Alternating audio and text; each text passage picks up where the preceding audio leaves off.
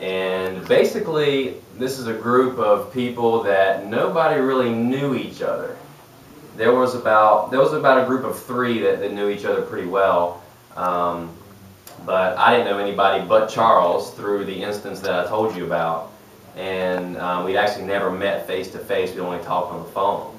But you know, I felt led to go on this trip. I've been wanting to go on a mission trip, and all of a sudden this guy named Charles, I meet him in an odd way, and I just felt led to go. I always want to go to Southeast Asia as well. So, has anybody been to Asia, Southeast Asia?